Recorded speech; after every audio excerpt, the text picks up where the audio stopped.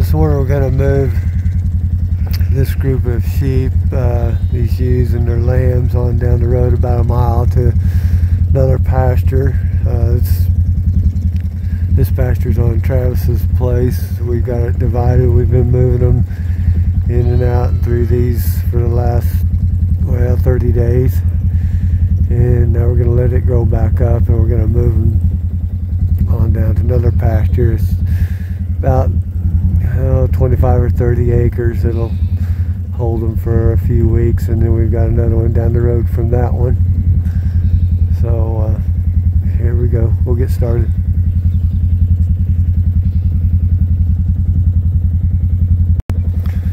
So first thing we're doing here is just riding through them a little bit, letting them know, hey, it's time to do something. They gather their lambs up because it's disturbing to them to move too much. We've been moving them, so they're kind of used to it now, but we don't want to end up with a whole bunch of lambs in the end of the trail and a bunch of ewes in the front, and everybody bawling and nervous and upset.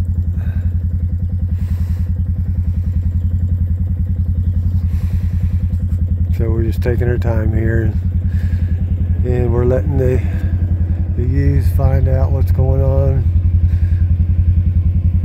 find their lambs. Yeah, they're all looking at me. I'm up here in the front. I'm going to open the gate and they'll know what's going on. They've done this probably 20 to 30 times because we rotated them through Travis's place. So here they come. Hopefully everybody's bringing their lambs. I'm in front of them to kind of slow them down a little bit. One starts running, they all start running.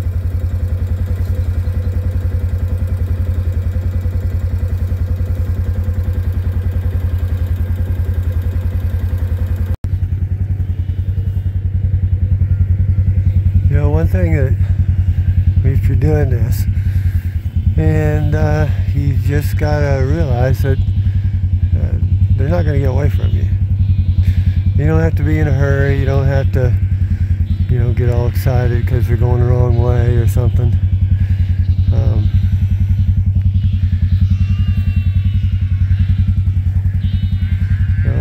they're not going anywhere. Not anywhere we don't want to take them.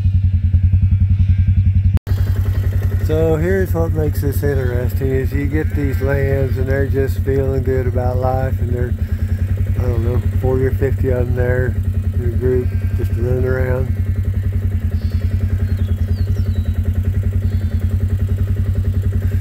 And their moms are bawling. Here comes some of them coming back for them.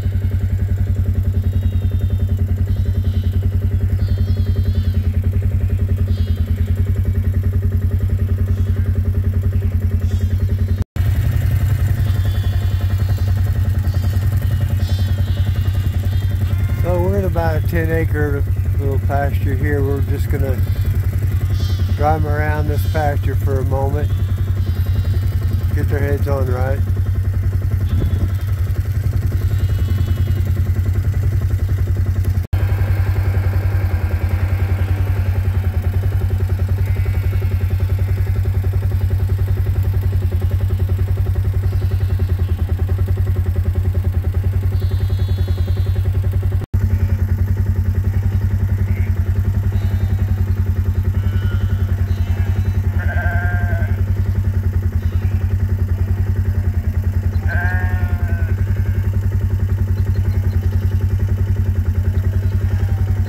So we've kind of carefully and fairly slowly drove around this 10-acre pasture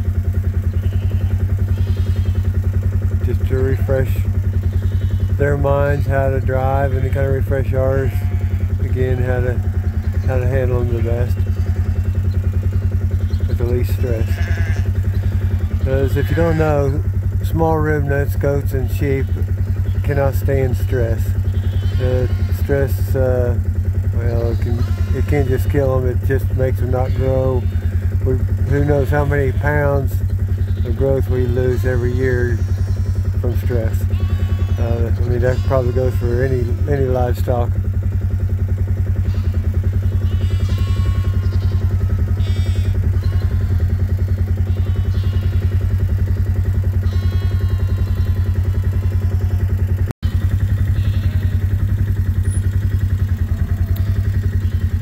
Now they're going through the gate, well, the same gate they'll go through is to the corral when we work them here in a month or so.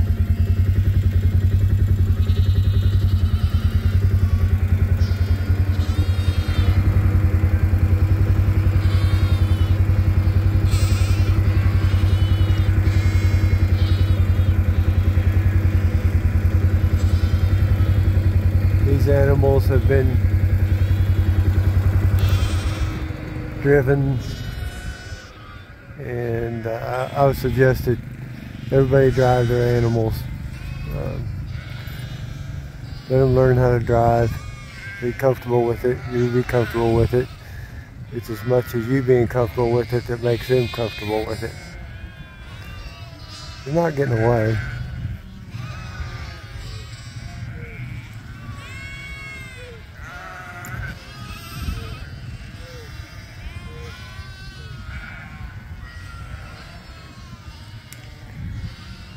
And these would probably follow you with a bucket. And you get a bunch of the ewes, and a bunch of the lambs would be in the back and just running around crazy and not know what was going on. And everybody would all be mismatched and upset.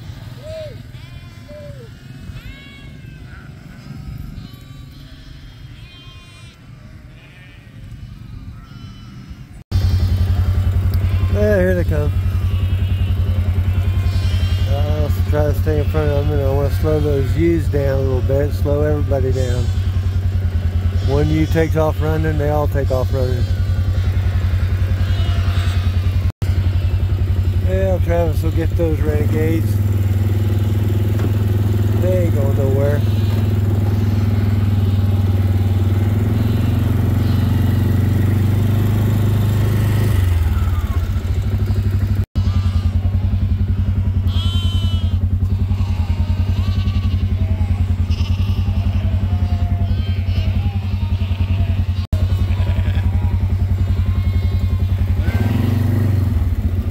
I think some of these ewes would be on down to the pasture if I wasn't in front of them here. And a bunch of them would just be trailing behind, and then all the lambs would be in the rear. Well, so far so good.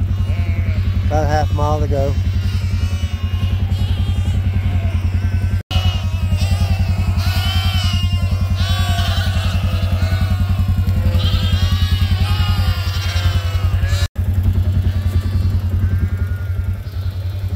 So we're trying to keep this yard here.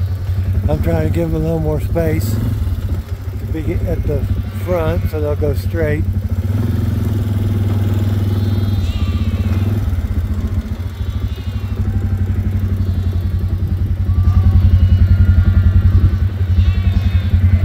Nothing's 100% in this business, but they're coming.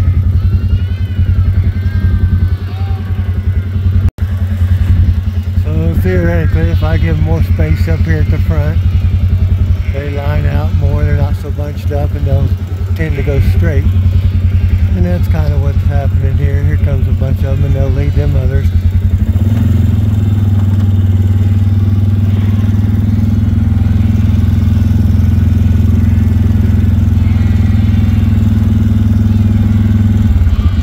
It's kind of tricky. Driving forward, looking backward, videoing. Hope y'all appreciate that.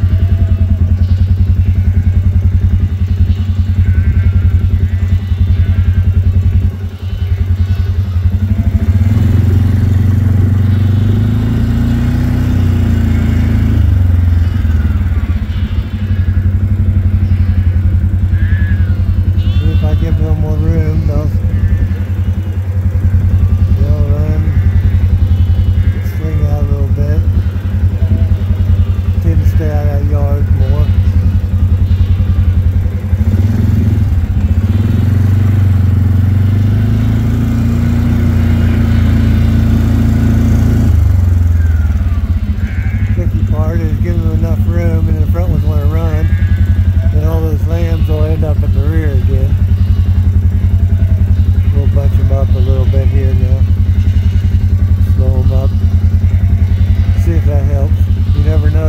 right, and then it might be wrong.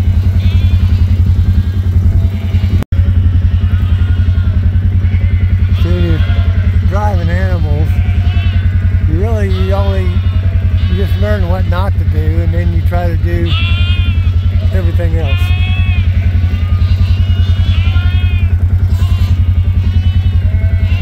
So I'm going to slow them up a little here.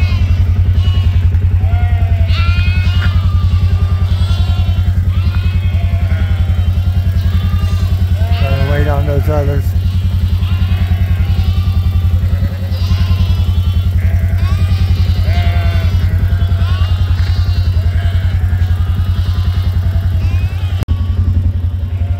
Now give them a little more room again.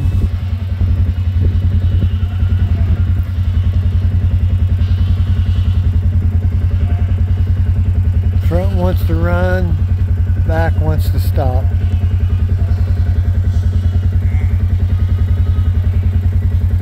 What makes it fun?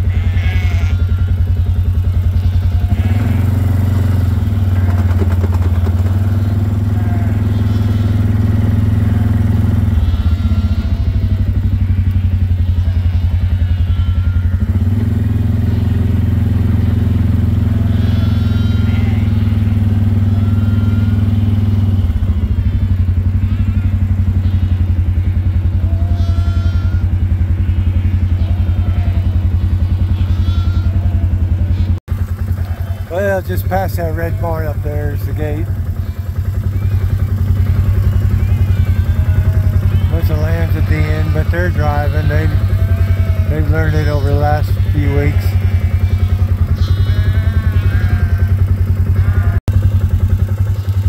Well, we still had 50 or 60 of these lambs here in the rear.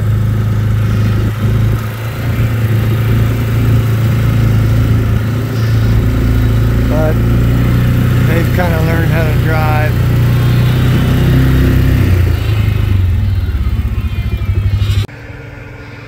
Well, now we gathered them back up. Of course, when we come through the gate, even with somebody in front of them trying to slow them down, they scattered. Now we're pairing them back up. This is probably one of the most important parts, is getting the lambs back with their moms, letting everybody find each other. You don't just let them run through the gate and then go home.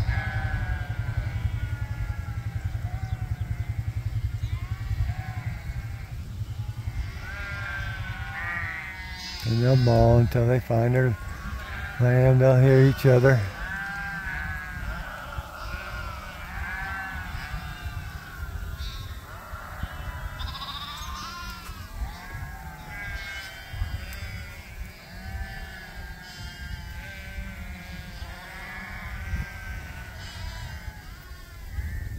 Everybody made the trip. Nobody got left behind, nobody got lost. There's still a little bit of bawling, but they'll find each other. They've calmed down now. Quit their running. We'll get the dog food feeders up here, get the fence hot. Everybody will be fine.